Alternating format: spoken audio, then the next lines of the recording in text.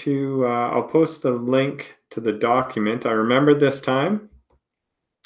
So this is the document that I'm going to go through, and this came from a couple of sites, some of my own information and stuff like that, and then a couple of different sites of people I trust, and I'll share some of that information with you after regarding what to do at the end of the year with this, and some of the potential tripping points and everything. So sorry, I should turn that off here.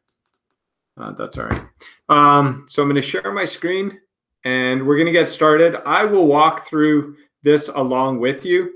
So I'll walk through the process on one of my classrooms, but please feel free to share this document. Hopefully you guys all have access to it. Hopefully you can see it. Share this document with whoever needs to in your school or something like that. So that you can use it. But essentially, I've broken it down into 7 points, and not all of them are online ones. Some of them are ones to do on your own without actually doing anything with regards to the classroom. And then it gets into some of the classroom ones. So obviously, number one being to reflect. If we scroll to page 2, I've added some additional notes with regards to what you can do on this. This is one that we can, I shouldn't be presenting here. This is one that we can just discuss, right? I mean, this is one that you're going to do your own personal reflections on, is how did it go, right? How did you use all the different pieces of classroom?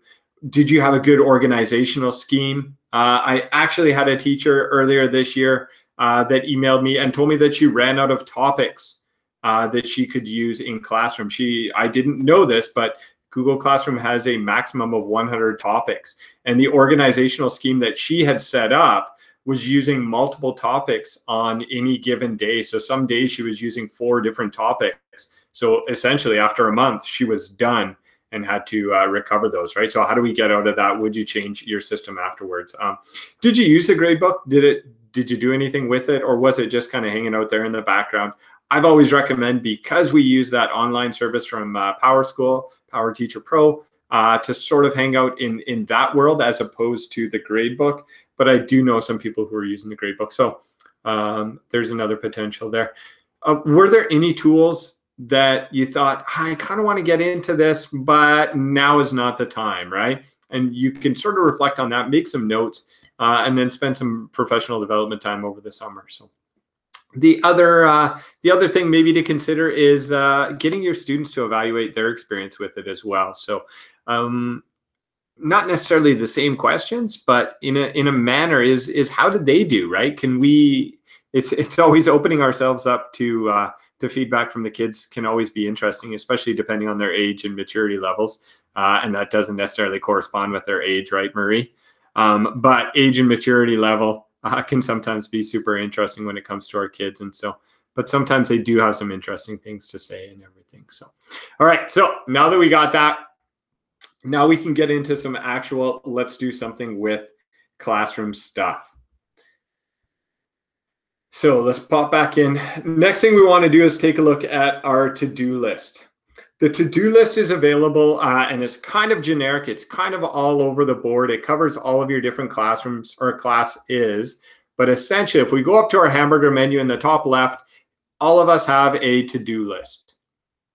And if you take a look at your to-do list, if yours is anything like mine, it is absolutely jam-packed because you've never, not necessarily went in here and done anything with it. So maybe you get assignments come in, you mark them, you never return them, you never mark it as reviewed, you never send it back to the kids or anything like that. So one of the things to consider at this point is going through these. And like I said, mine go way back multiple years here. We're back into 2015 is when I touched on some of this stuff. But kind of clean it out. Make sure the assignments get back to their kids. I always recommend returning them to the kids, not just saying they're reviewed, done, I'm going to hold on to them. Part of the reason for this is when they turn it into you, the ownership of that assignment goes from them. They used to be the owner when they started working on it. Even if you assigned a copy to each of them, they were still the owner. When they turn it in, it goes to you. So the ownership is transferred to you and they get view only rights. At any point, they can go back and unturn it in and claim that. You get the notification. It's not a big deal. They get the ownership back again. But one of the things to consider is it is their property. We talked a little bit about copyright and plagiarism yesterday. It is their stuff. Get it back to them. Give it back to them, right? consider maybe making a exemplars folder somewhere. So if you have a kid that did an absolute stellar job, just go, hey, do you mind keeping it? If I keep a copy of this, throw it in that digital folder and have a folder of these are exemplar assignments for other kids. We can narrow this down further. Obviously, up top it says all classes. We can click into our all classes and narrow it down to a specific class. We can go back if we have some archive classes that we had stuff inside of there. There's one that's all cleaned out. But if we have an archive class that we want to, I want to say maybe this one, no, that we have stuff in there we can look at. And then once you're done, the easiest way to do it, click on the right-hand side and just say mark as reviewed. Marked as reviewed, and I don't believe that we're going to go through all of these right now and review them all and kick them out. You can just, we can maybe leave that. In the future, this is sort of your checklist, your to-do list of stuff that you have going on in classrooms. So it's somewhere to come in and take a look at.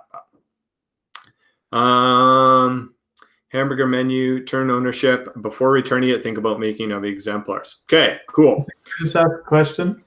Yep. About mark as reviewed, what does that do? Does that do anything to the student? Like, let's say you mark something as reviewed halfway during the year or something. Does it show up any differently for the kid, or is it just the same? If you have an assignment, or sorry, if you've given them a grade on that assignment, when you mark it as review, it will give them the report and that grade will go back to them. Okay. Other than that, it doesn't, it doesn't do anything. It's more for your benefit to say, here's my checklist of things to do. And I'm going to make a note because as I say that, all of a sudden I'm like, are you sure, Jason? So I'm going to make a note of that, and I'll follow up with regards to that. So, next thing we can do, and this one I moved it. It used to be down under number 5 on my list, and I moved it up to number 3 because I thought we might want to do this a little bit earlier. So if you look up here, number 3, create a template of your classroom for use next time around. Okay. If we go into any of our classes again, we're going to go to our main classroom page here, and we have our hot dog menu. Our hot dog menu has a few options inside of here, one of which, and I'm going to grab this one right here, one of which is copy. So what you can do is if you have a classroom that is all set up and everything is exactly the way you want it, your topics are good, your organizational scheme is good, your pacing of your assignments is good, everything is ready to go, what you can do is you can just make a copy of it. Give it another name. I'm going to call it template of, let's say, grade 3. Oops.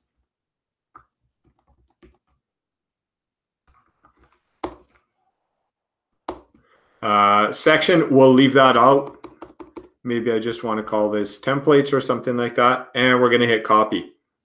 What copying does for us is essentially exactly what it sounds, but it doesn't do a couple things. It doesn't bring over our co-teachers. It doesn't bring over any announcements that we made. It doesn't bring over any deleted work that we had put in there and then deleted later on. That doesn't come over. Any student posts. So if you allow your student to make posts on the stream, it doesn't bring over any of those, right? So if we go back now, we have our template of grade 3.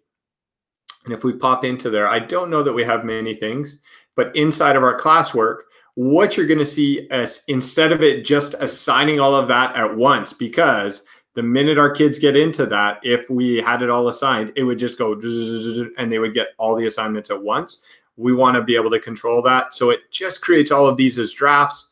We can pop inside here, edit the assignment when we're ready to assign it, add additional instructions, change it, or if everything's all good, set a due date and assign it just like before. So essentially it's allowing us kind of a repository of our class without making it fully and openly there all at once. The other thing you can do, and this was a suggestion I found, was create a template and call it awesome assignments or something like that, or assignments I want to use again. And in that case, all of your assignments that maybe you want to use in a different class, because inside of create, we can do reuse posts. Maybe all of those hang out in this awesome assignments class, and it makes it easier to find it and pull them into another one. So either of those, any of those, but consider creating an assignment, or sorry, a template. We will Yep, videos and links, and as long as they're materials, if they're announcements on the stream, they won't. So if you put something in the stream here, it will not copy over. But if inside of your classwork, you had a material, and inside the material you had a video or a link or something like that, it will copy over. You will notice that Meet has been reset, so we would have to turn it on again. So that one, the Meet link doesn't work until we turn it on, right? It doesn't pull over the same settings and everything like that. So kind of lost my train of thought, but how about if it's an assignment? Yes, assignments. So anything that's in the classwork page under create, assignment, quiz assignment, question, material, all pull over. They all pull over as a draft, and they're waiting. They're ready to be assigned or ready to be reused in another class. The people that are inside of there do not get brought over. And so because of that, the grades also do not get brought over. So once we have that, we're all in there, we create our assignments. The next thing we want to do is we want to jump in and take a look at our My Drive. So I'm going to jump in here. We'll zoom in a little bit. All of you, when you started using Google Classroom, have a folder called Classroom. I labeled mine red. I brought mine red just so that you could identify it easier. Please do not delete that folder. Everything I have read says, tell people don't delete that folder. Don't delete your classroom folder. Don't jump in. So please don't do that. Please tell people not to do that. It's just a super hassle apparently to get back and everything like that. I'm fairly confident that potentially I have at some point, but please don't do that. In fact, consider maybe not deleting any of these folders, right? We have all of these folders inside of here. Maybe what we want to do in our My Drive, well, what we could do inside of here is create a new folder, call it 2019, 2020 classes.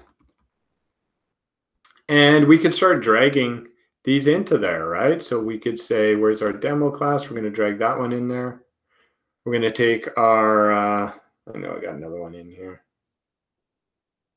Here, we'll throw a template of grade 3. I'm going to delete that one afterwards, and maybe a couple other ones. And then we could take that and we could drag it up into our Google Drive.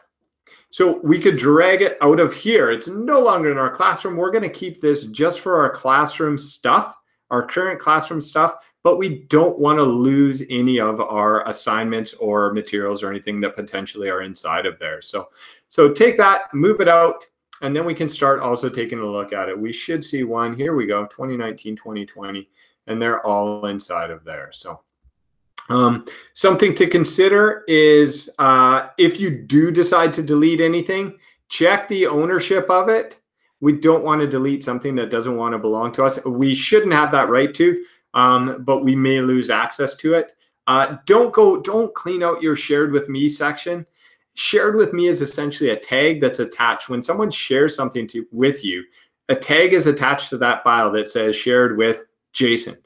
And so then when I go to access my files, it looks through those files and it says which ones have the shared with Jason file attached to it.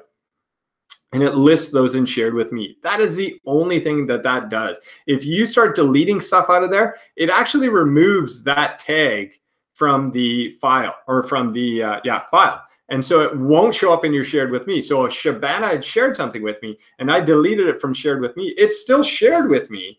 And I would have to go and find it in a different way. It's just not in that easy to find section. So not that section's that easy to work with. So don't start deleting stuff from there. Don't worry about that. That's not a place we want to go. And I know that some people will assign an assignment and then delete it. In all of your classroom files, there is a folder that is called templates right here. We'll change the view of that to make it a little bit different.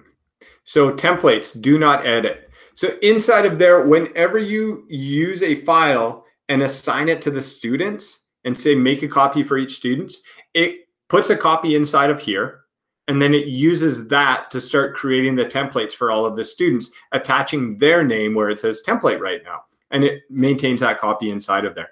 If you reuse a post, so if inside of a post, we create or we reuse from another class, which is brilliant. So we say we use this one last year in grade 3 or grade 7 or something. We wanted to use it again this year.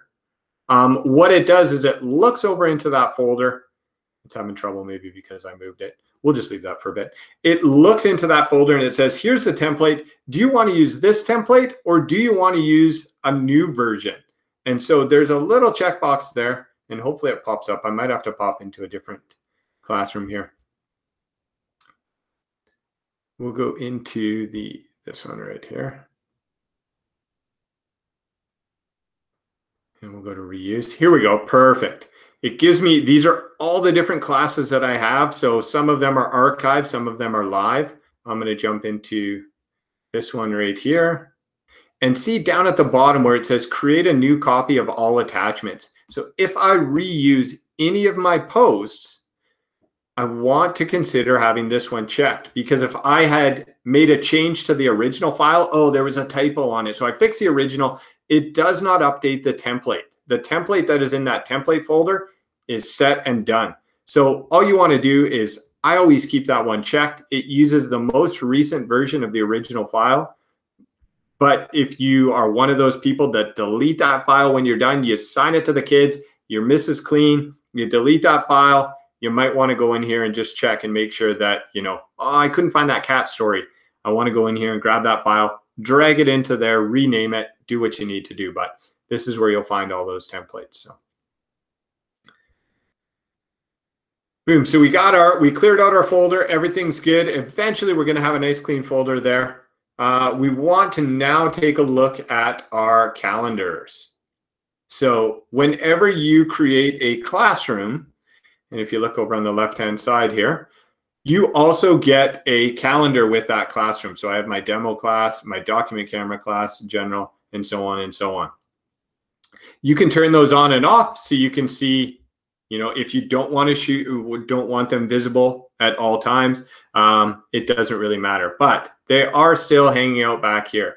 So we're going to pop up to the settings, the gear icon. And inside of here, you're going to see a settings for all of your calendars. So inside here, we have all of our different calendars. So I'm going to go to my demo class. This is my original one. And I'm going to scroll all the way down to the bottom and delete it. Now, before doing that, that's how we're going to get rid of it. That way, it's not sitting. If anybody has subscribed to that calendar, we can share this out with our parents. And so our parents would have access to that calendar as well if you wanted to. If your students subscribe to it, because when they join that class, it gets added to their Google Calendar. They probably don't use it though. But any of those things, it would be there. The minute we delete it, it removes it from all of them. So we don't have to worry about notifications or getting some parent 5 years from now that asks us, hey, I have this calendar. Why do I have that? We can get rid of it. Before I did that though, and again, just a suggestion that I was reading about, I'm going to turn on my demo class and I'm going to go up to my view on my calendar, and change it to schedule. So schedule gives me, in this case, 4 years. I'm going to rewind this all the way back to August, let's say 26. So the beginning of August and then 4 years in the future, it's not a big deal, or 5 years in this case, it's not a big deal. We're only going to have a year. But what it would do is give you a rundown of all of your events within your calendar. So if you thought, this went really well, I want to keep that pacing, I want to keep everything here, you could do a screenshot of this, right? And just print it off as a PDF, print off your screenshot, something like that. And then store that, either print it physically or just print a digital copy and store that. So then next year when you go to, you can be like, oh yeah, this was a little bit quick or this was a little bit long, and you can make those notes and associate with that directly. Once you're happy, once you're all done though, like I said, I would pop in and I'm just going to delete this guy. It does give you a warning. It says, are you sure? Do you want to make sure you permanently delete this? This is my demo class. This is my original one. I'm going to say yes, and then it's going to be gone. It will no longer be found in my feeds on the left-hand side. It will not be one that sticks up. I won't be able to make it visible. So no big deal there. But that would definitely be something, would be a task that I would assign as well. So, and then finally, is declining provision classes and archiving active classes. So at the beginning of the year, we run a script called Little SIS, Little SIS, and it syncs your PowerSchool enrollment with your Google Classroom. And it creates a Google Classroom. You guys probably got notifications for all of these. We leave the student sync running for a while, but eventually we turn that off because we know that some kids are in a class or not in a class, and there's a bunch of confusion. We can also sync some other stuff inside of there too, Guardian data and whatnot, but we turn that off and we run it again at the beginning of semester 2 for our high school, so beginning of February, and we rerun those classes. A lot of people don't do anything with those Google Classrooms. They sit there in a provision state, waiting for you to accept or decline them. Up until the point that you accept or decline them, nothing happens to them. They just sit and wait. The students aren't invited. The students don't even know about that. So if you have a grade 2 class and you have a provision one, but then you create your own because you have a template, the only thing I would suggest is maybe going in there and just declining that. I'll show you something really quickly here. This is actually the little SIP. This is my interface for the little SIS class, or little SIS, sorry, application. And I just want to show you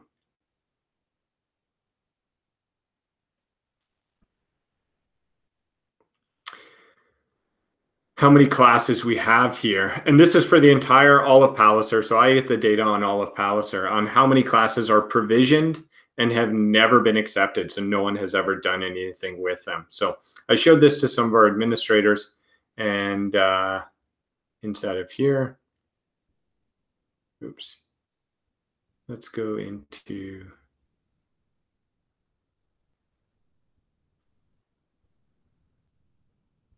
overview.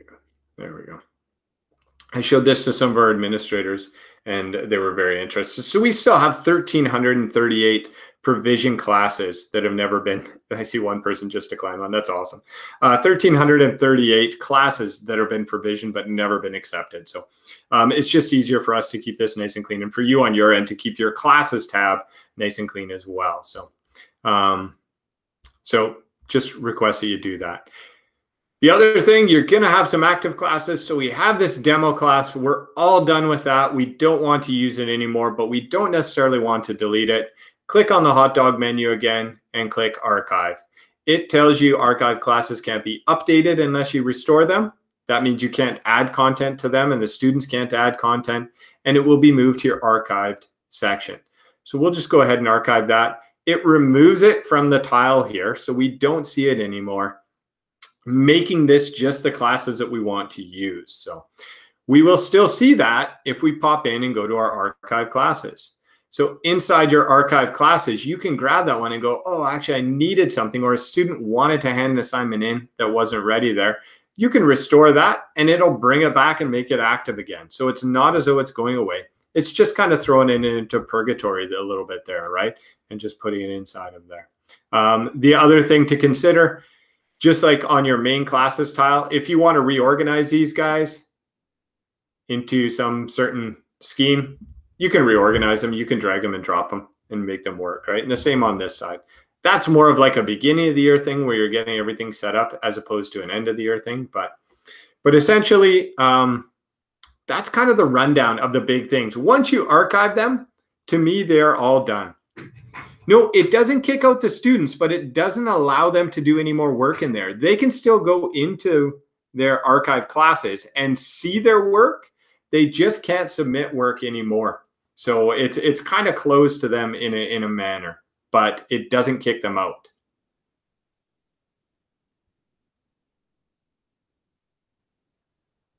I think I answered questions here. I'm going to throw this link in. I know a few people came late, so I'm going to throw this link back in here one more time if anybody has any questions on that one. But what did I miss?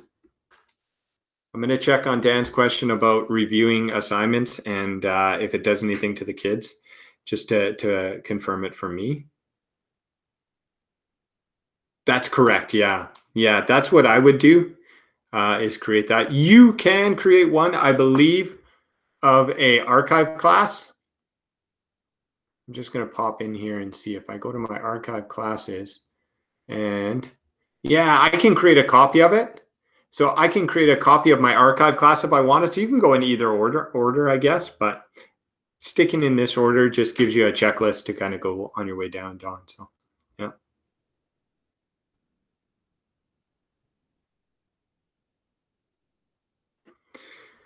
What else did I miss? Is there any questions anybody had that if they do this, will they do that? Or should they kick all their kids out? I did read some stuff about, kicking all the students out.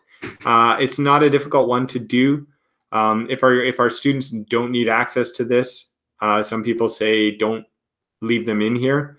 I guess that's a personal choice. If you wanted, you could kick your students out. I sort of left that off my list because it's not something that I would do.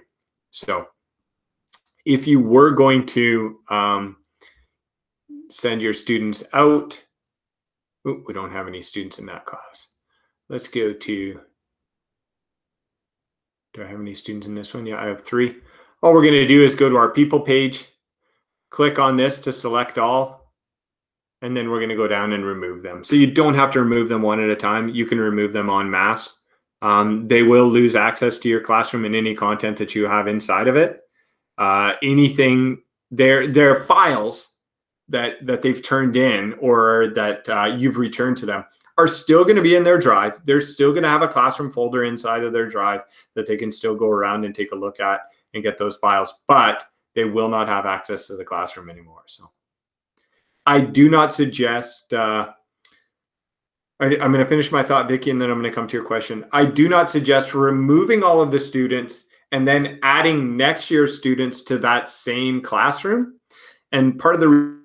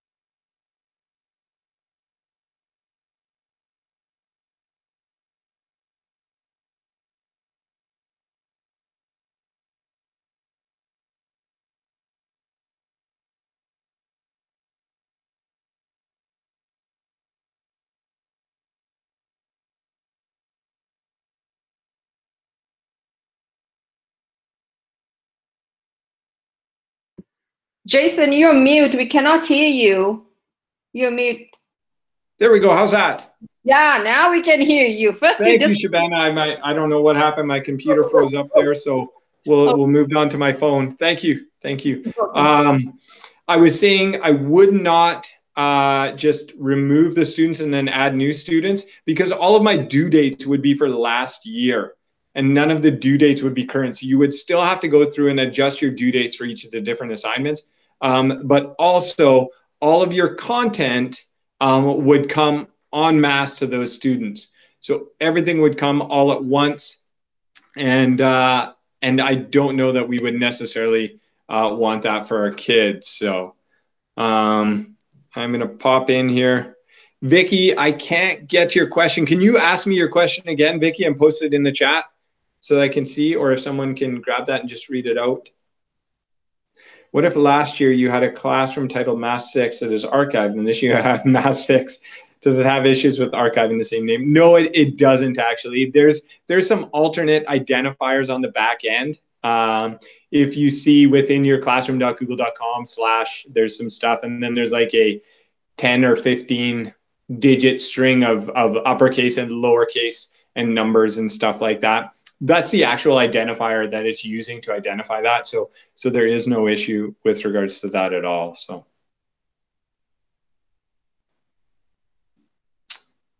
Anybody else? Jason, I had a question. Yeah. You know, like when you created like a Google Classroom for us, but you had homeroom and different subjects, right? So for grade 2, what we did, we archived all the other classes and we just used homeroom, and then we had topics going. Is that the best for elementary? Like, what would you say, kind of? Yes. Yeah, I think so. I think for elementary, for when we have one teacher for multiple classrooms, is to try and simplify it and have the least number of classrooms. It did that automatically because it pulled down all of your enrollments from Power School. So you were in your children and you were assigned 3 or 4 different classes, and they just created one for all of them. For elementary, I would definitely suggest declining all of them except the homeroom. So I didn't decline. I just archived all of them because my students were still like seeing all of them. So they were kind of confused. So I archived all of them. So now they just see homeroom and then they have topics under it. So. Yep. Probably at the very beginning of the year, you had the opportunity to archive or to decline them, and you probably accepted them all. Mm-hmm. And now the only option you have is to archive. But at the beginning of the year, I would suggest when you're thinking about it next year, just decline the ones you're not going to use, accept the ones that you are. So, thank you, Jason. Yeah. Could you show again how to decline provision classrooms? You will see, and I'm sorry, but I can't with my phone here. I don't have. I have Classroom on here, I think, but what you will see is it'll just say on the main class tab where you see all of your tiles of classrooms. It'll say either accept or decline. And so you just click decline on anything you want that's provision that you don't want to make use of. So I use the classrooms and they find it easy to use multiple classrooms, Stacy.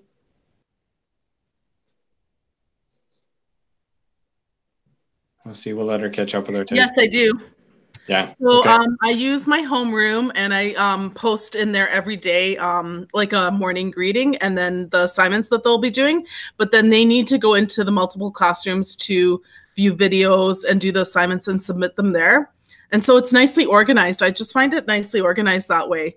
Because then if I want, I can look at all their grade, like all their math work, and I'll see everything that they've done for that subject and their grades. And then same thing for language arts. And then I've done some phys ed with them and some health with them and a little bit of science. So like they can see it all, and it's nicely organized.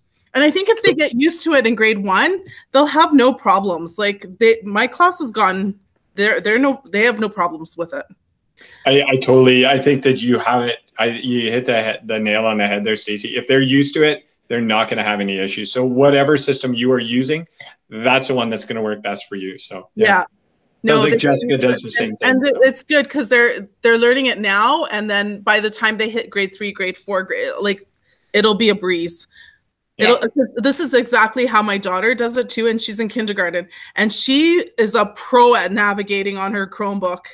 Like she's like, no, Mom, I got this. I know exactly where to go. I know how to open up my emails. Like she's awesome. She'll open up her classrooms, her different classrooms, her emails. You know, she's done little videos there to send back to her teacher. So I mean, it's if you teach them young, they'll learn it. They're good. Yeah, that's good. I know, that's brilliant. So good. So yeah. Thanks a lot for this. Absolutely. Can I ask somebody? And Stacey, you were the last to talk. Can I ask you to just stop the streaming and stop the recording on this? I don't. Yeah, I think I can. I don't think that I can do that. Stop streaming. And so stream has stopped. Stop recording. Perfect.